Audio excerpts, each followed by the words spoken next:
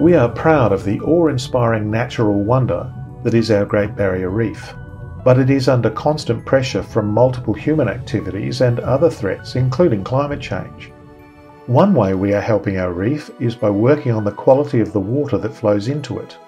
When land-based pollution is washed into the reef's ecosystems, it causes harm.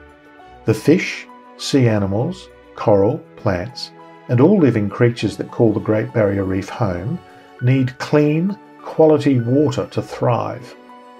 The Queensland Government is working with traditional owners, landholders, local communities, conservation groups and research organisations, and others to protect the Great Barrier Reef and improve water quality now and for future generations. We can all play a part in improving water quality to help protect our reef.